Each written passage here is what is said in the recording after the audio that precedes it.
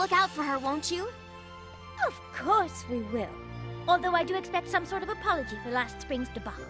I have a feeling she'll be handing out a lot of apologies. We better get going. I know we've only been friends for a short time, but I'm gonna miss all of you so much.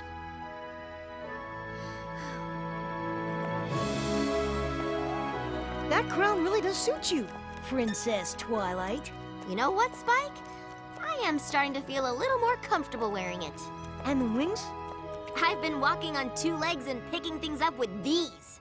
Wings? I'm thrilled that's all I'll be dealing with back in Equestria.